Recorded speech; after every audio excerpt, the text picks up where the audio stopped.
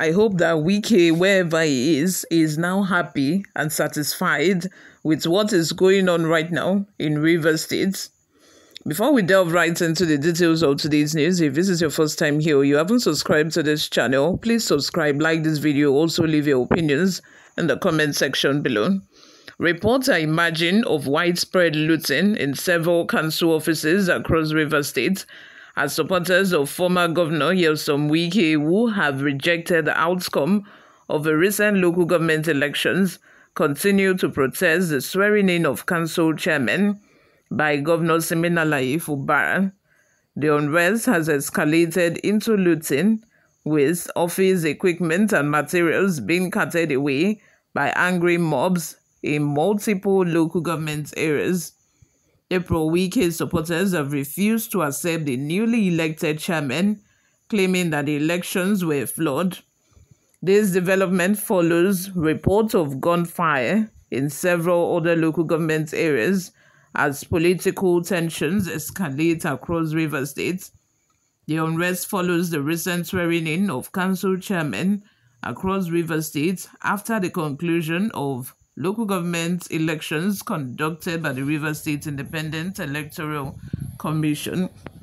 Like I said at the beginning of this video, I hope that wherever Wike is really happy about the result of his actions, because this will go down in history. Today will go down in history as the day that Wike destroyed Rivers State. Because how do you even contest an election that you never took part in? PDP has said right from the onset that they are not going to take part in the election, that they are not going to contest whatsoever. They never even put down any candidates for each of the chairmanship or councillorship position. So now that the election is done, you are trying to contest the election and you are saying the election is flawed, paying people to go and disrupt or destroy the local government secretariat. Wow.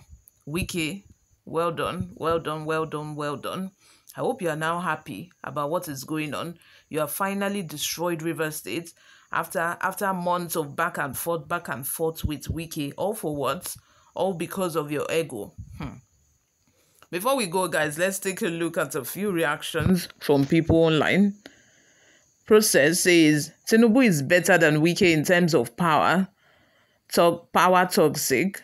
But both are birds of the same feather.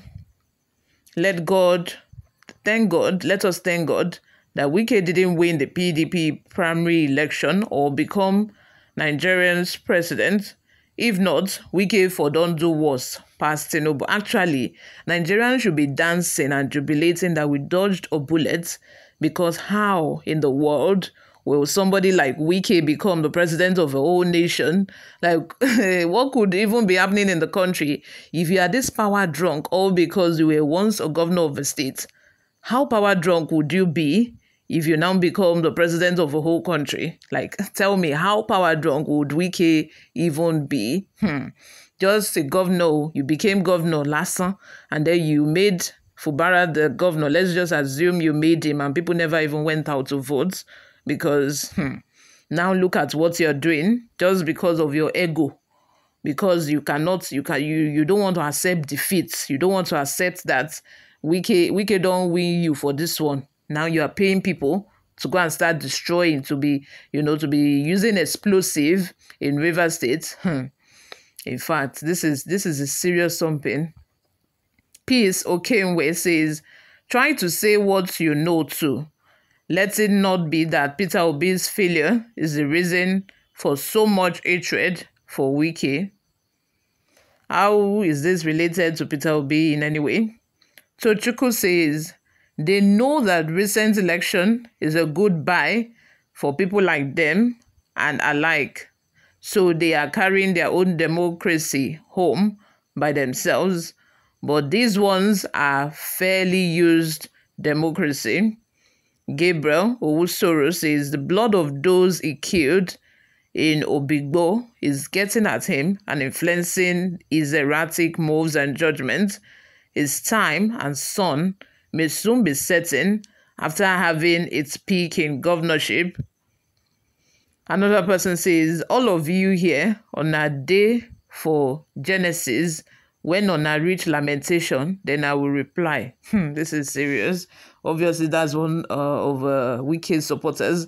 Lastly, from Nwachukwu Edwin, says, those supporters are illiterate and, yes, members in Port Harcourt, stupid and charlatans who are well known for their psychophancy. You all, thank you very much for always listening and watching, guys. I will see you all in my next video. Bye for now.